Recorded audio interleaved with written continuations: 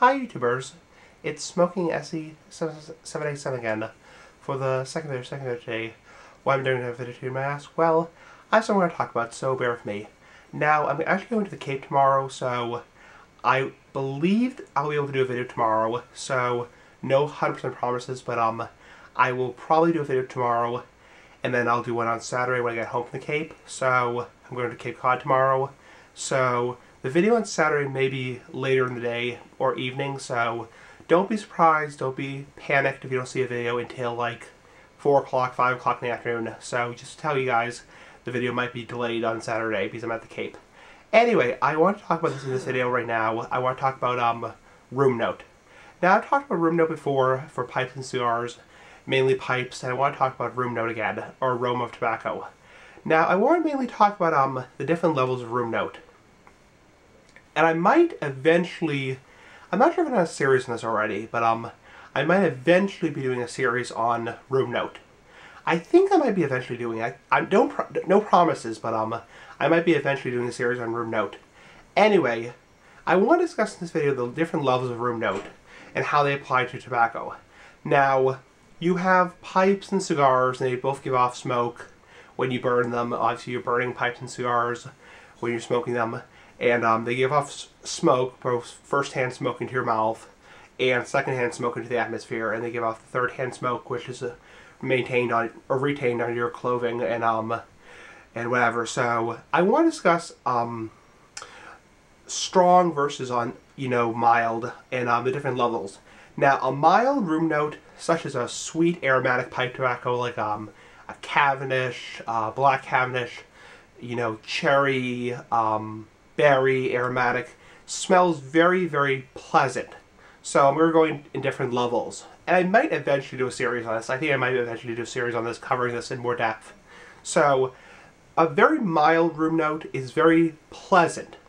And when I say pleasant, it's pleasant to people around you, including people who don't smoke. Now, there are some people out there who say, and I've done a video on this before, who just say, I hate the smell of smoke, period.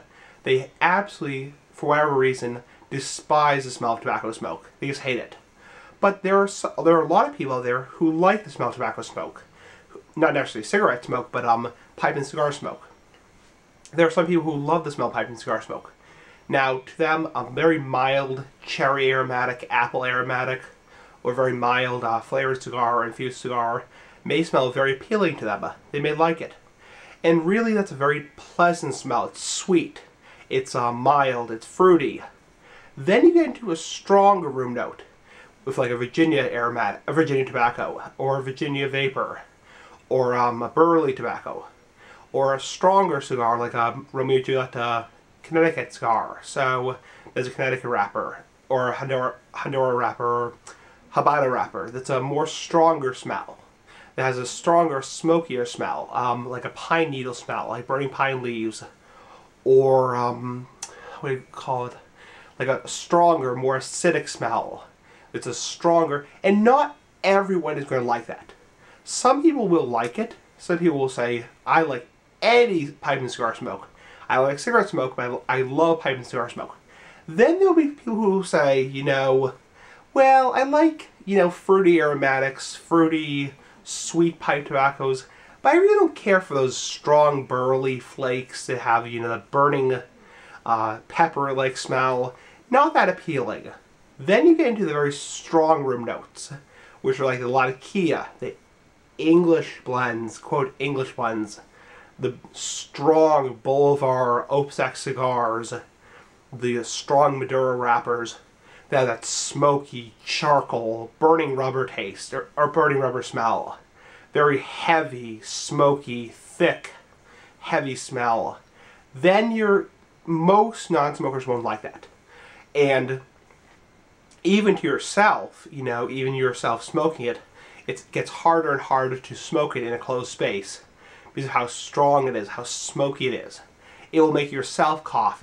It's so strong. The strong charcoal smokiness. Like, personally, I can't smoke Latakia in a closed room. I just can't. I've tried to do it before. It just makes me cough. So, well, not really, but I mean, I can if I want to, but I really don't. I try to smoke in a ventilated space in general, so I mean, if you're into strong, smoky cigars and Latakia blends, English blends, those are really heavy and smoky, and most non-smokers don't like that. Because most non-smokers do not like the smell of church incense or charcoal or burning rubber. It's just a non-appealing smell. Then you get into the tobaccos that just absolutely reek. Now, when I say reek, I don't mean like smell like a dirty cigarette, like a dirty cigarette in an ashtray. I mean smell so strong that you yourself will cough if you are around them. They're so strong, just the smell of the smoke going to your face will make you cough.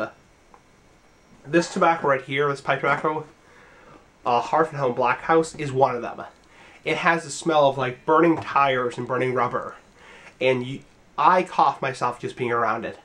I'm just coming off a chest cold, or head cold, so just being around it after a week of having a head cold or being sick really, really bothers me. So, and most non-smokers don't like that smell. Even though it doesn't smell like a dirty cigarette, it's so strong that most non-smokers just hate that smell, even though they may like more mild tobaccos and more mild aromas.